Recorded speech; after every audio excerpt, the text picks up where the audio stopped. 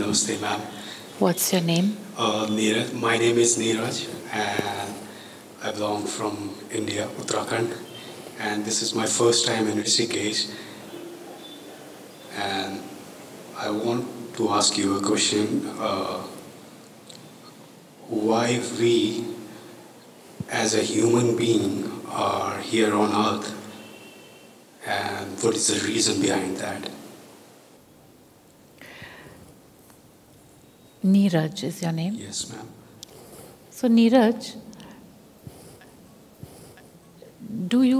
are you aware that you have different, let's say, layers of consciousness through which you perceive this world, this existence? Say, for example, you have a very material, physical layer, which are the cells of your body. And those cells themselves perceive something because they feel pain, for example. So let's assume that that is like a base layer of consciousness from which you're perceiving this environment, this world, okay? Okay. Let's take another layer, which is the emotional, from where you experience all the various emotions that are possible to experience in this existence. There's also another layer, which we could call the conceptual, from where you perceive all the concepts, ideas, thought processes. You're able to perceive all of that, like I'm speaking to you now. You're not able to perceive that I may be transmitting something materially to you. You may not be able to perceive that, but you certainly can perceive that I'm speaking a sentence and you are able to perceive the meaning of that sentence through the conceptual consciousness. There are also others. There's a creative, transformative layer of consciousness through which you actually create and perceive creations and associations. Like if you want to do a drawing, if you do it from your conceptual, it'll be one kind of drawing, but if you do it from the transformative, creative, you may actually create something which has a much deeper impact. So there are all these different ways of perceiving. Now the question which you have, which is, what is the purpose of this life? Why are we here at all? That is a question that emerges in the conceptual. It's not, the cells are not asking that question as far as we know. Do you feel that the cells of the body are asking that question? Not really. Is the emotional, the actual emotional being which has emotions like anger and jealousy, it's not asking what is the purpose of this existence because it's busy emoting, right? But there's one layer that asks that question. That's the conceptual.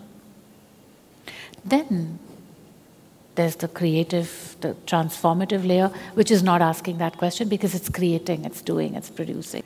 This conceptual layer that asks this question is the base station of you as a human being. The animals have the emotional as the base station. The plants too. Yes. The minerals have the material, physical as the base station. The human being has that conceptual, so that's where a lot of the activity is going on. Why am I here? Where did I come from? Where am I going? You will never, ever, ever find this answer anywhere. No one on this planet can tell you where did you come from and where are you going. They can say you were a soul, you took a body, you're going to die, your soul is going to go on, this, that, all kinds of things. But you cannot be sure of what happened before and what's going to happen. So, why am I living is a question that will never be answered. But there's some small hope, and that is that the question will fall away. It will fall away. It will disappear as a question, and how does that happen?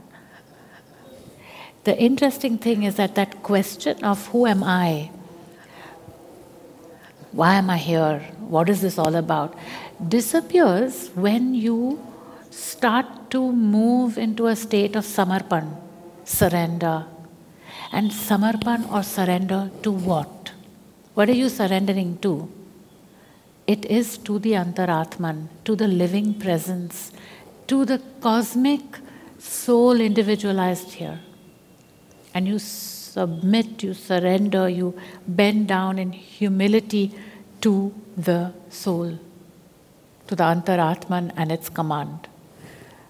So you decide, are you going with the command of the Antaratman, or are you going with the demand of the ego, of the Ahankar? That is your sadhana in every moment. And as you do this sadhana, what happens is that the consciousness itself, or the ability to perceive deeper, deeper and deeper, starts to expand beyond the conceptual and the emotional, which are the two main areas that you as a human being are functioning from. So it goes up and it goes down, it starts to expand. And as it expands, the question falls away. Why? Because you start to perceive this life from very, very different vantage points. For example, you move into a unity consciousness, where just looking at the other, you and the other and you and all of this is one. I am that and that is me, and I am this and this is me. It's just oneness, it's all oneness. So in that oneness, you're not bothered about how am I here, why am I here, where did I... It's not a question anymore. It has fallen away. Or if you move to this area of the consciousness where this I, this so-called third, exactly.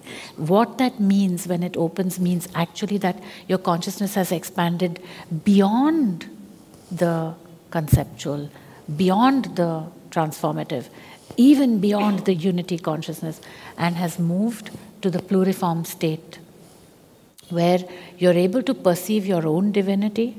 You see yourself as divine, you see the other as divine, and you have Trikala Drishti, the ability to perceive in this very moment the past, the present and the future.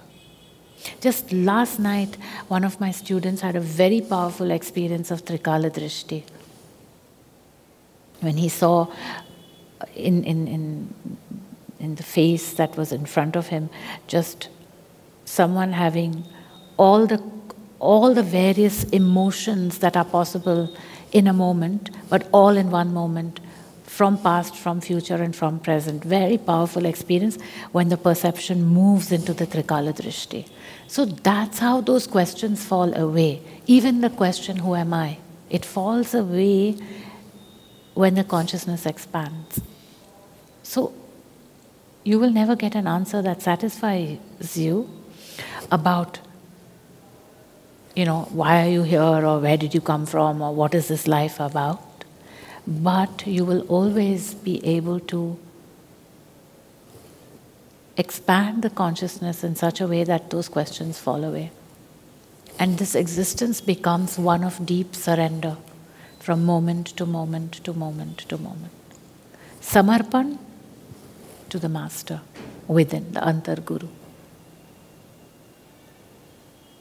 So you go into that practice, and then it really falls away. Not just that, those questions, but many others. For example, the question, who created the universe? It's a question that just falls away. It puts a smile on your face because you know exactly that this question has no validity as a question even. But it's not that you're frustrated, you're just joyous because those questions are not there in your system anymore.